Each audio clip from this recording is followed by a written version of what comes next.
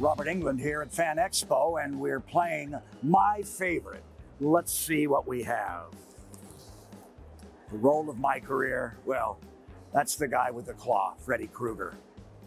Let's see, my favorite TV show. Oh, I think maybe The Honeymooners with Jackie Gleason. It's either that or the old Mary Tyler Moore Show.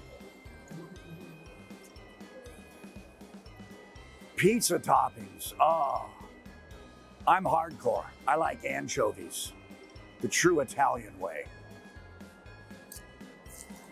My favorite ice cream flavor. I'm old school. I like vanilla, I like chocolate, and when I'm really feeling adventurous, coffee. The last favorite. Movie of all time.